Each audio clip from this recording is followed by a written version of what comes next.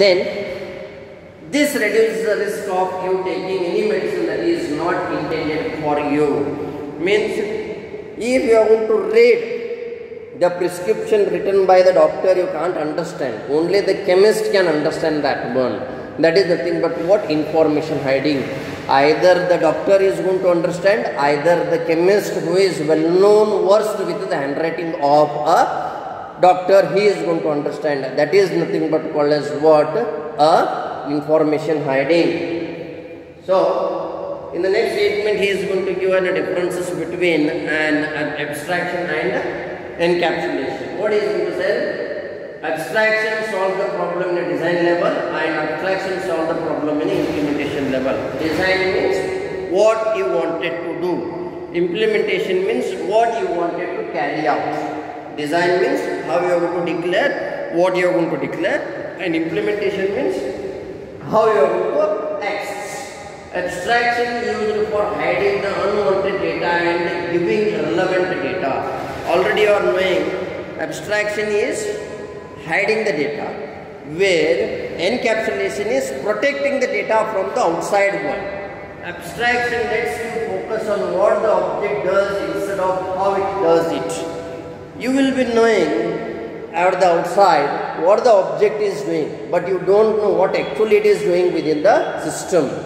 For example, he is going to say in an encapsulation. Encapsulation means hiding the internal details or medicines of how an object does something.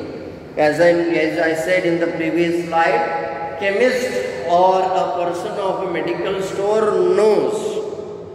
Chemist or a particular person of it knows only the information what is written in the prescription.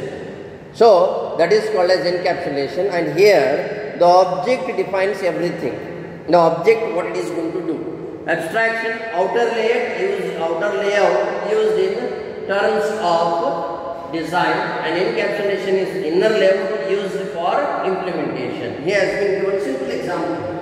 Outer look of a mobile phone, like it is displayed screen and keyboard buttons to dial a number. Yes, mobile you can say and you can approach it. Without seeing the mobile or without examining the mobile, we can't do anything. But encapsulation means inner implementation details of a mobile number, how keypad, button and display screens are connected with each other using circuits. Now working of mobile will be done by the encapsulation and designing part will be done by the abstraction. So this is about your differences between encapsulation as well as